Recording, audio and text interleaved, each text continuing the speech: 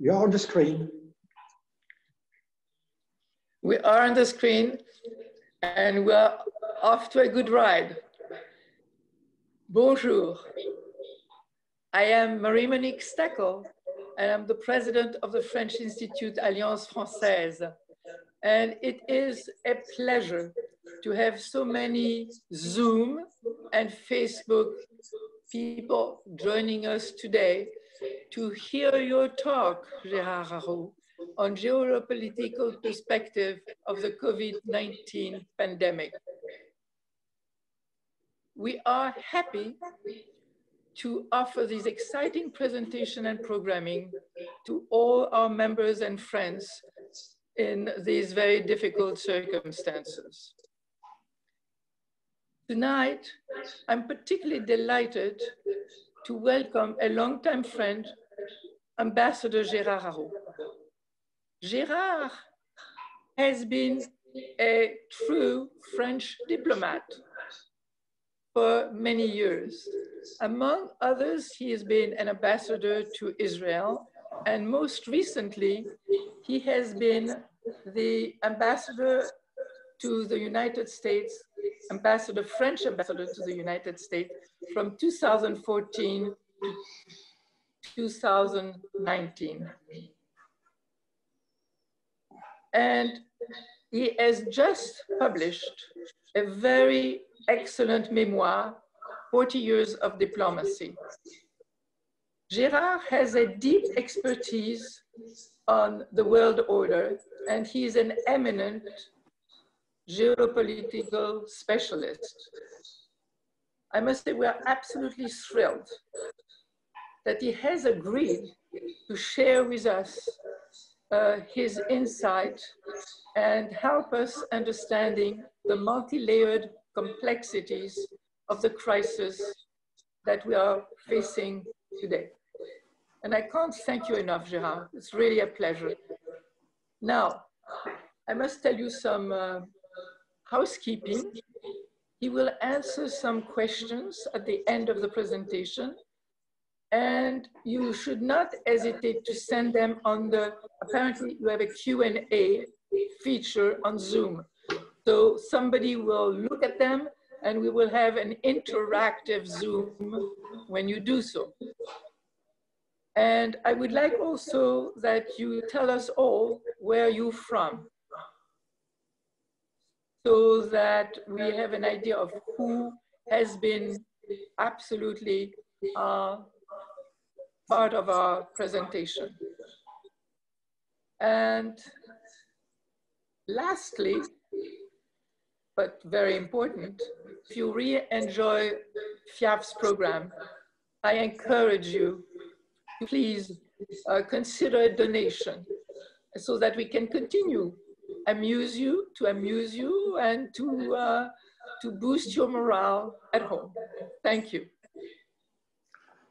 Thank you very much, Marie-Monique. It's a real pleasure to be with all of you in this, as you said, in these very particular circumstances.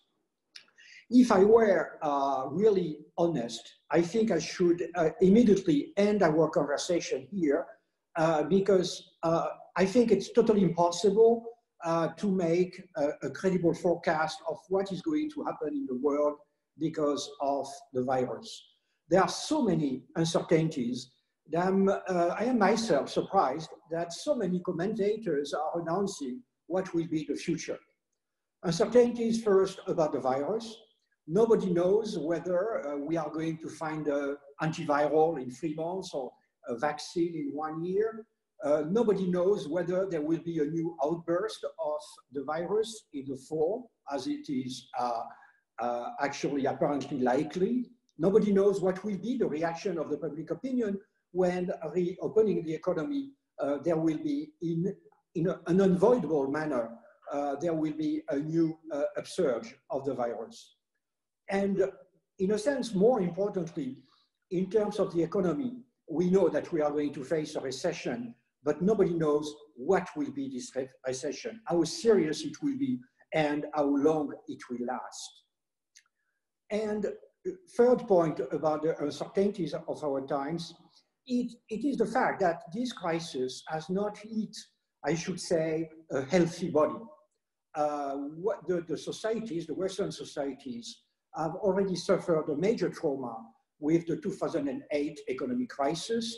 And it's not by chance that actually we have been facing in most of the European and American societies, we have been facing what we call the populist rage. Our societies are already fragile. Our societies are already traumatized. And it's on these societies that the virus is inflicting a major shock. And when you talk about forecasting, there is something central, which is that you never forecast the breakup. In other ways, you are never forecasting the revolution. The revolutions are always a surprise for everybody. So I don't want to over-dramatize, but I think that in our fragile societies, this major shock, there could be an unexpected, very unexpected, major and dramatic outcome. Let's think, for instance, of Italy. Italy, its GDP has been stagnating or quasi-stagnating for 1 decade.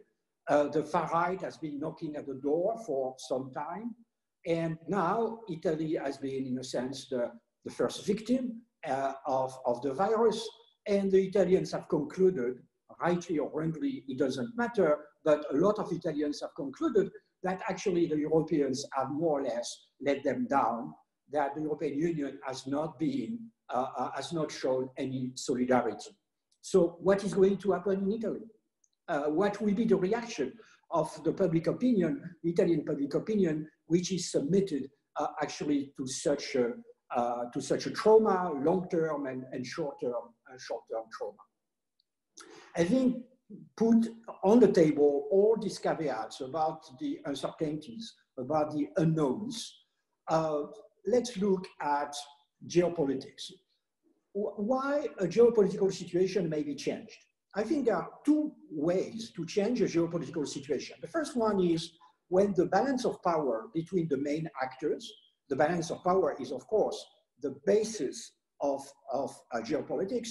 If the balance of power between the main actors is changed in a significant way.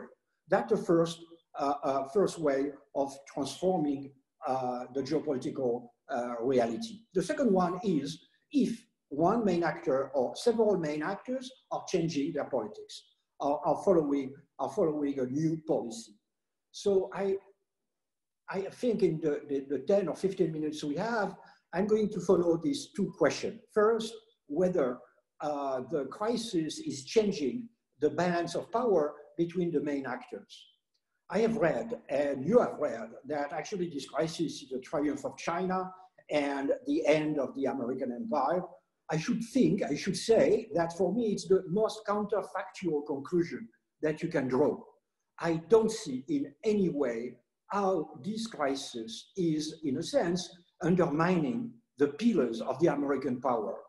And I don't see how China, which actually has been at the origin of the virus, which has handled the crisis in the usual way for a dictatorship, which means through lies, manipulation, and actually incarceration. I don't see why China would come out of this crisis as a winner.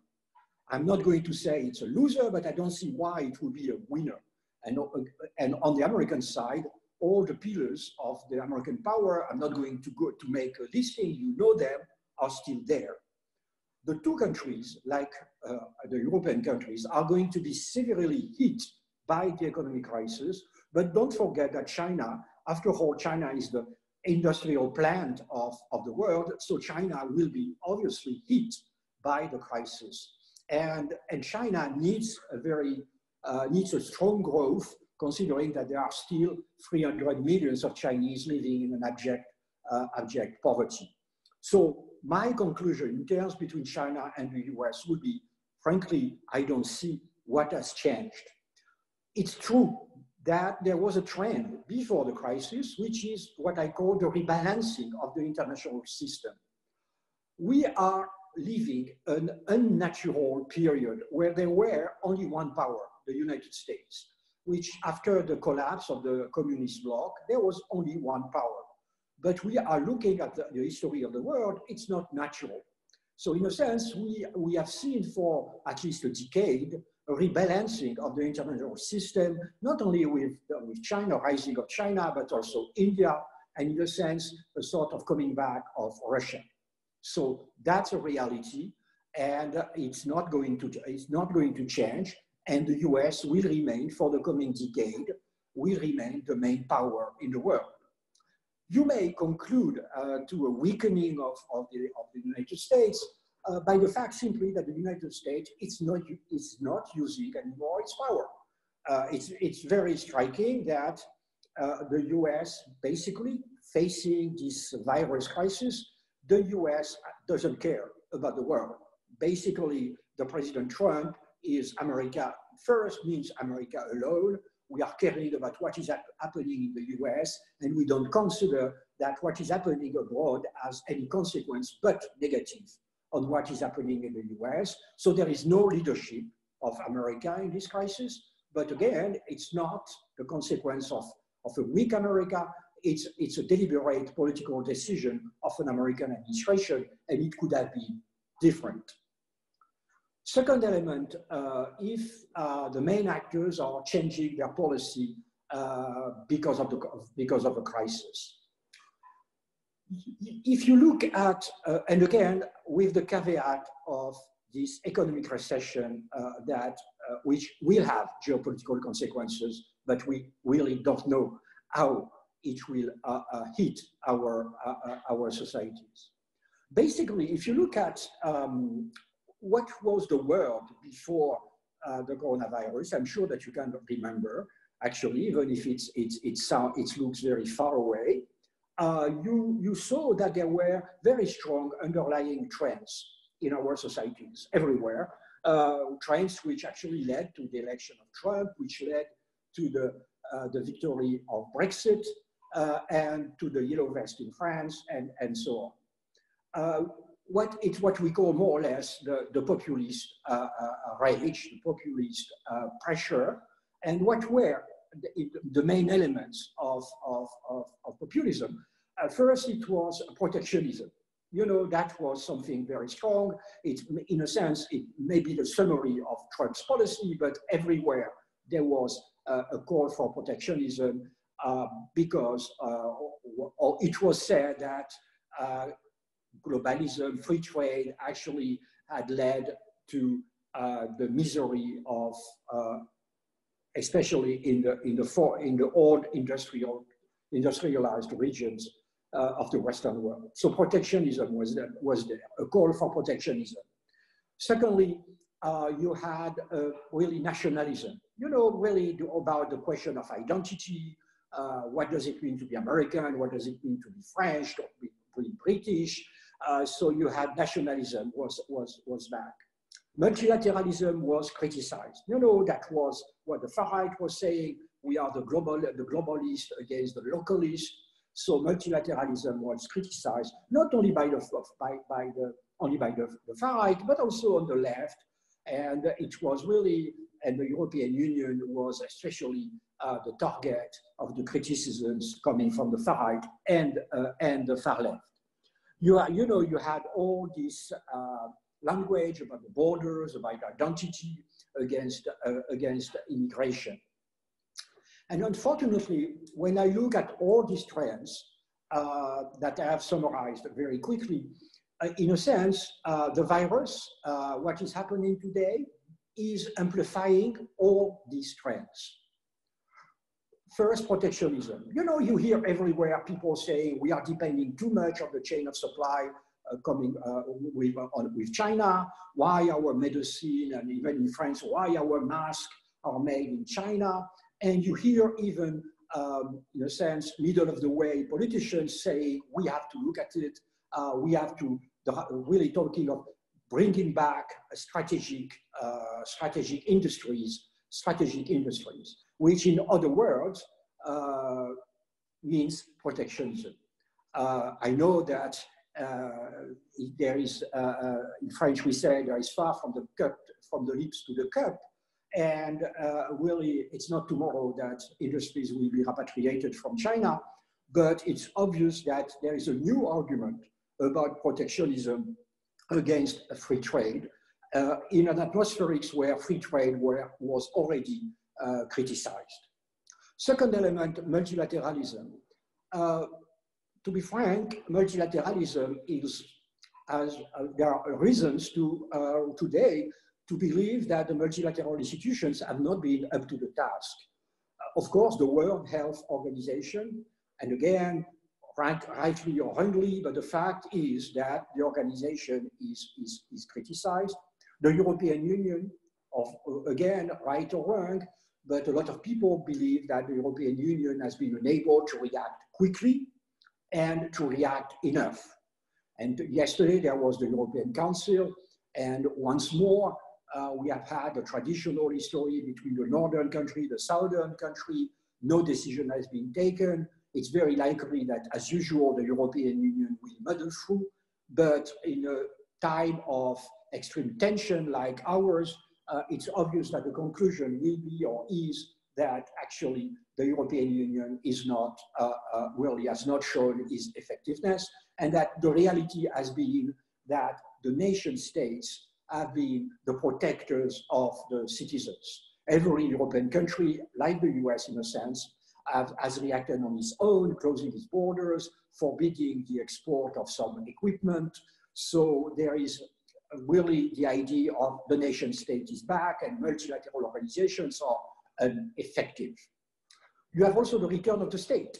When you see what the state is doing, in a sense, nationalizing the economy, pouring hundreds of billions of euros. So suddenly people say, you see, it's the end of the neoliberal moment, the state is back. And that was also really a claim of far right and far left in our political systems, saying, you know, the state has to defend the national community. So when you look at all these trends, when you look at the crisis, you see that the virus, the crisis is amplifying these trends. So it's, and I was forgetting also, it may sound a bit anecdotal, but it's not so much, because the way Donald Trump is playing on it is very shrewd, as usual. It's the attacks against the experts, and the elite. You know, at the core of the populist rebellion, you have the idea that the elites are betraying and the experts are totally unable to respond to the real challenges of our times. And you see that it's very present in the debate, and we saw it yesterday night, and it would be a big mistake to take it as a joke. Actually, it's a deliberate strategy of Donald Trump, who is certainly for me the shrewdest politician of our times, who perfectly understand what is happening in our societies, where are the nerves, and who is putting the finger on the nerves. So that's my, in a sense, my conclusion. I think that, you know, people, I love idealists, you know, really, they have the right of being there, saying the world after won't be like the world before. I think they're right, but I think that the world after will be worse than the world before, because all the worst trends that liberal democracies were facing are going to be there the day after, if there is a day after, by the way, will be there and will be more powerful, with governments, I should say, unavoidably weakened, because they will be considered as responsible of the failure of the fight against virus, and certainly not of the successes, because in facing this crisis, you are never successful. It's always half empty, half full. The glass is always half empty, half full. And I'm ready to bet that a lot of voters will consider that the glass is half empty, at least in France. Everything, so the elections of the 3rd of November, which are totally unpredictable. We don't know how many millions of people will be unemployed. We don't know whether there will be a new outburst of the virus. We don't know what the voters will conclude of the crisis. But this crisis will be, this election will be certainly more critical than ever before, with a stark choice between two types in the sense of societies and two types also of foreign policy. And not only American foreign policy, because as you saw, as I have said, what we have now in the coronavirus crisis is a crisis without American leadership. And you see what it does mean. It means simply no international cooperation. And so it means, of course, if Donald Trump will be reelected, it will be the world that we would face, a world of stark power politics, where the Europeans, and it won't be easy, where the Europeans will have to learn not to be herbivore, but become, like everybody, carnivores. Thank you very much, and I'm ready to answer to all the questions.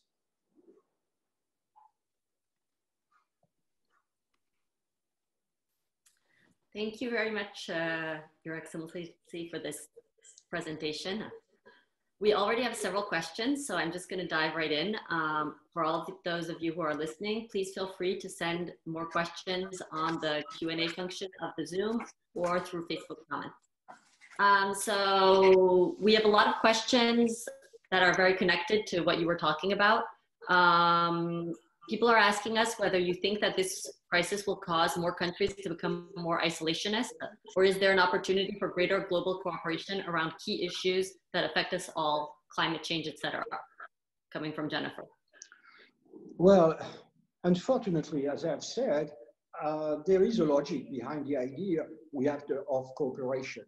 But what I see right now is first, the US don't care. You know, the United States now is chairing the G7. So Trump could have used the G7 for cooperation. We should cooperate officially in terms of looking for a vaccine, for instance, or even, you know, sharing equipments. It's totally a shame that each bloc, in a sense, the US, the European Union, the China, is working on its own. And you see, because there is one leader who is talking in terms of cooperation, which is Emmanuel Macron. But France is unable on its own to boost international cooperation. For instance, you know, even Britain has refused, for obvious ideological reasons, to cooperate with the European Union, to show that Brexit was the right decision, so we are not going to work with the group that we are leaving. So maybe I'm too pessimistic, but frankly, looking at the trends, things may change, and the election of November the 3rd may change things, but I don't see right now a strong, I should say, a strong appeal for international cooperation. Sadly.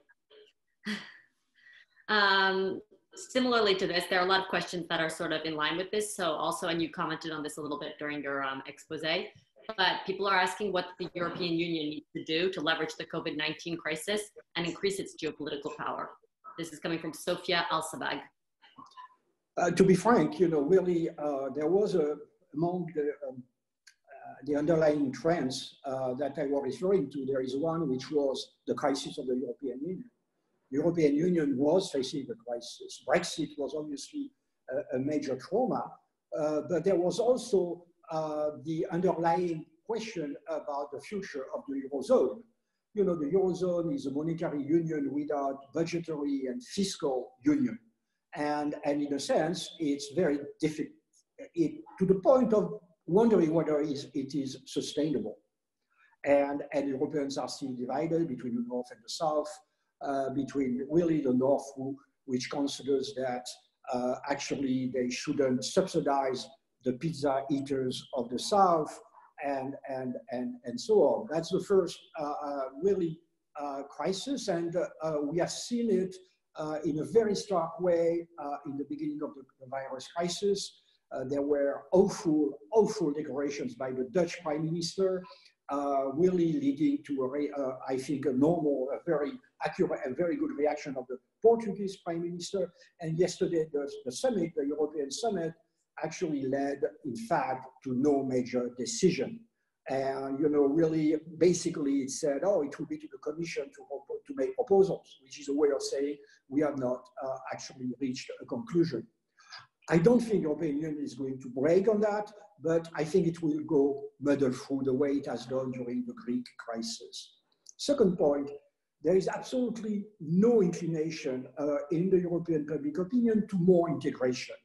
In a sense, President Macron, who is calling for it, is a bit St. John the Baptist in the desert. He's alone, because the public opinion, and I suspect, including in France, it's not very keen on going further. And I really, again, maybe I'm wrong, but I remind you the Italian factor. You know, really, when you look at the country, when you look at our GDP, at the stagnation, this government, which frankly doesn't make any sense between the center and the five-star party, basically a coalition which has only one goal, which is to prevent the victory of the far right. You know, and in each Italian local election, people say, oh, the far right has lost, but they lost maybe in the leftist region, but they got 12 points more. So, and what will happen if Salvini was Italian prime minister? So, unfortunately, again, you know, really, I hope that there won't be too many suicides after this session. But again, on one side, you can be really, the Europeans so far have always concluded that it was better to keep the European Union than to risk a breakup.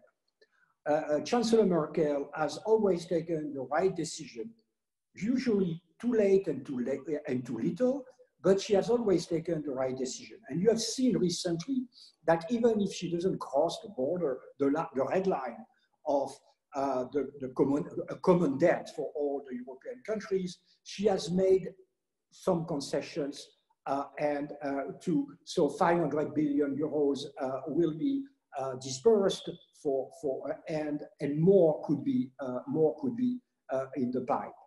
So unfortunately, I think that at the best, the European Union should be a bit self-centered, looking at its own survival rather than being a real geopolitical agent.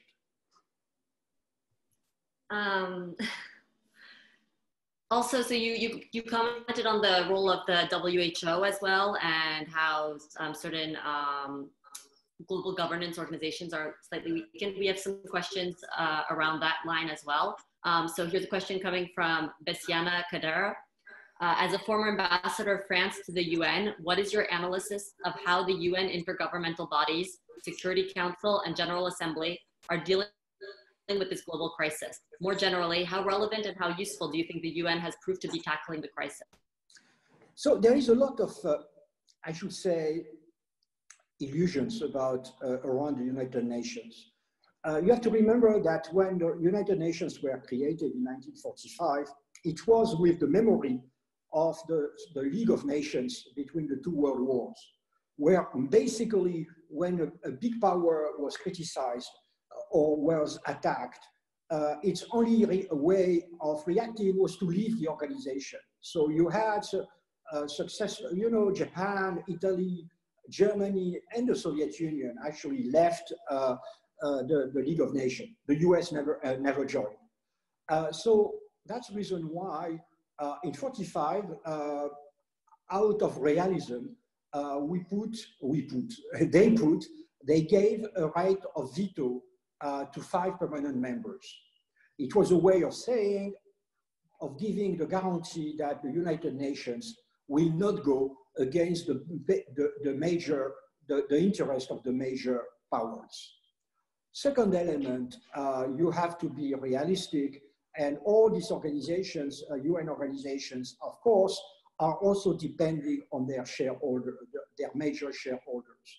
So it has always been the case that when you are a director general of an organization, you are more sensitive to the interest, to the suggestions, the ideas of China or the United States than you are to the ideas of any other countries.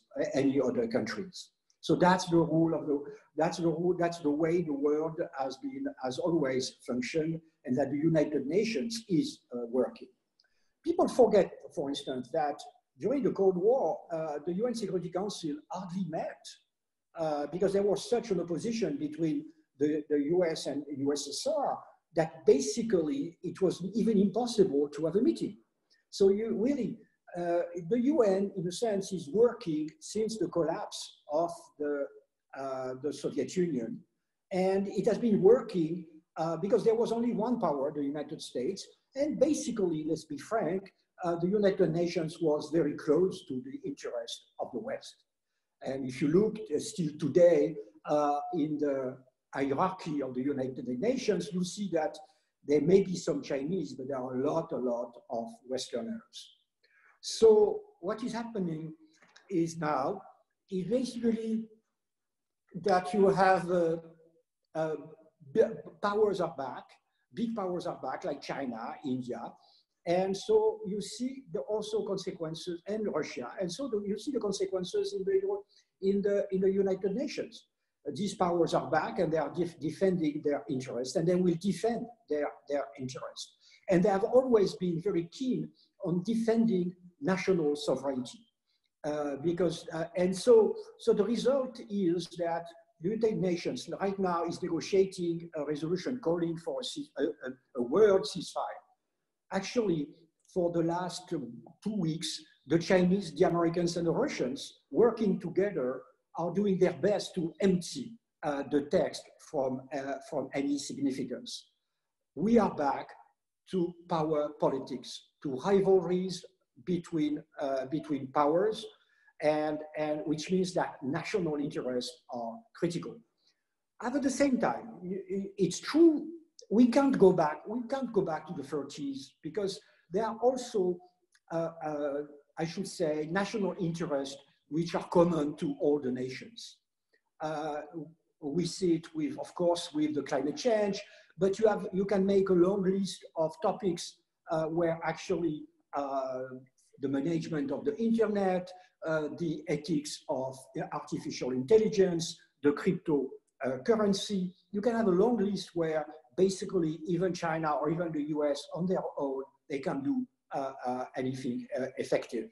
So the challenge will be in the coming years to gather these people and to really to bring these people around the same table the way France did it with the COP21 for the COP21.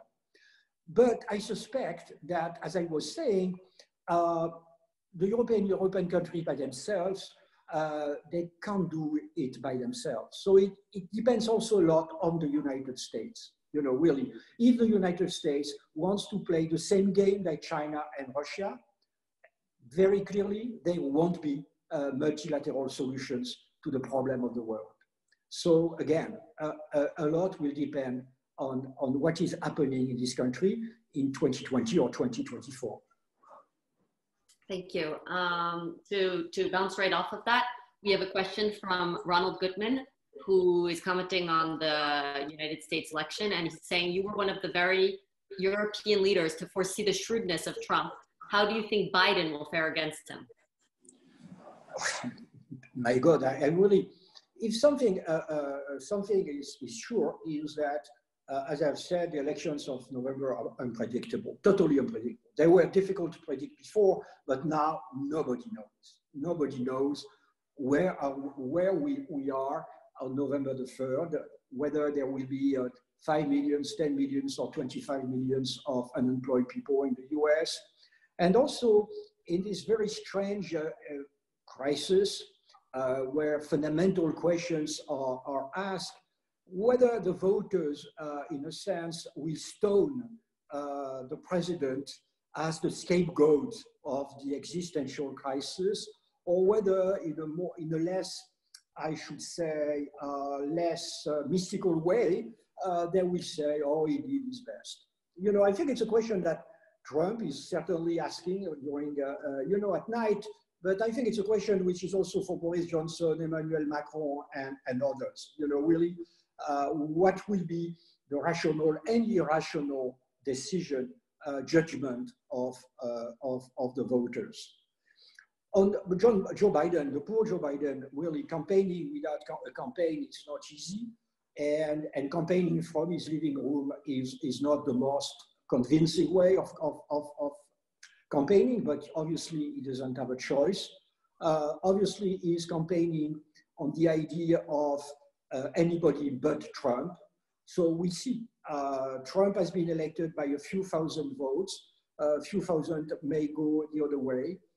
And as I've said, there are so many uncertainties hovering over the campaign that I don't know. Maybe to look a little bit at a French-American sort of perspective, people are asking if you would mind commenting on how you feel that France, the differences and the similarities that you've noticed between France and the US's response to the crisis. And also, someone is asking if you're willing to comment on the way you think that President Emmanuel Macron has handled the crisis. In a sense, the US and France are not that far away facing the crisis. You know, really, even the figures, you know, really, if you look at where the Americans are now, basically you divide by its 50,000 fatalities. It means if you divide by 5, it means the US will be with the same population in France at 10,000. The French are at 20,000. You can argue, but that the Americans are, in a sense, are a bit. There is a delay after Europe. So frankly, I don't know why. Oh. Hold on. I don't know why. Actually, the Europeans are convinced that the Americans, it's a disaster. I don't know, really, compared to Europeans. You know, the Europeans have a sense of superiority towards the Americans. I don't know why, but it has been the case. You have a federal state. You have a very centralized France. And to be frank, neither system, centralization or federalism, is reacting in a very convincing way. You know, we are on both sides of the Atlantic looking for masks or also actually looking for testing. And we have the same question about how we are going to put an end to the lockdown. So no, I don't see a major difference. I don't see success there and failure here or the opposite. We have all been surprised by the virus. New York is a very good example. I think the problem of New York, really New York has as many victims than France, with a population which is even taking the old city, which is I think something like a third of the population of France. In a sense, New York is a bit like Milano in Italy. Obviously, in New York, people have underestimated the virus, the way the virus was already in the city, and it has led to this, let's call it this disaster. So the same questions, the same hesitation. We had even the same quarrel about the chloroquine, you know, in the same terms, even in political, under the same political lines. So I should say that for me, it's the similarities which are much more important when facing this crisis. Thank you. There are many questions, but we don't have much time left, so we're going to wrap it up with one last question. Although your vision of the global future and impact of COVID-19 crisis is rather pessimistic, is there one aspect of this future that might bring hope and positive change to the world? This question is from Malaberge. I'm sure it's an American who has asked this question. You know, the Americans are optimistic and they can't accept a sort of pessimistic conclusion. No, first, we need to go into the pessimistic sides. I think I have been very Western in my assessment. You have also to think that, and here it's the big question mark, what is going to happen in Africa? What is going to happen, you know, really in Lagos, in Nigeria, where there are 20 million of inhabitants? What is going to happen in Cairo? What is going to happen in the Muslim world, where they are entering the Ramadan? You know, so what does it mean for Pakistan or for Indonesia? So that's really something very big, considering the sanitary situation in this country. No, I think you can take the opposite stance that I took, really by saying the danger is identified. You perfectly see what we can go, where we can go, what we are going down the road, as I've said, to power politics. But if you really, power politics, it's something also which is something coming from another age. And I think there are a lot of young people in America, but also in Europe, who simply don't want to come back to these old stories. These old stories may come back, but we are still in the antechamber of hell. So the young French don't hate or don't fear the young Germans. The young Germans don't fear and don't hate the young French, and so on. And the young French, the young Germans are sharing the same concerns for environment and so on. So I guess it's, if I were, my optimism, if I could be optimistic, would be by betting on the young, on the youth. You know, really betting on the youth, really seeing what is going to happen, what may happen, and saying simply no. And our problem is to have a Green Deal, and we know that it doesn't make sense to solve the crisis, to save the oceans with America alone, or with France alone, or Europe alone. It doesn't make any sense. We know also, we, the youth, that if we don't unite with the young Europeans on the other side of the Atlantic, actually it will be the Chinese model which is going to win. And the Chinese model is an authoritarian, polluting model. So again, I send you back the question by saying to you, the young people, the youth, it's your turn to save the world. To be frank, my generation is not, frankly, what we are giving you is not that brilliant. So it's to you to save the world. Well, thank you. Thank you very much. With that big sense of responsibility, I'll turn this over to Marie-Monique for a few final remarks. Thank you very much. Please, pleasure. Okay. Well, I don't know if we, Gérard, thank you. I don't know if we come out of all this thinking of a great optimism or a great pessimism. You've given us a choice. But I like the idea that we are betting on the young. I really think that that's a very, very uplifting way of ending your geopolitical talks. Thank you very much. And I want you to know that, just to tell you something, we've been looking at the French Institute Alliance Française to give online French courses.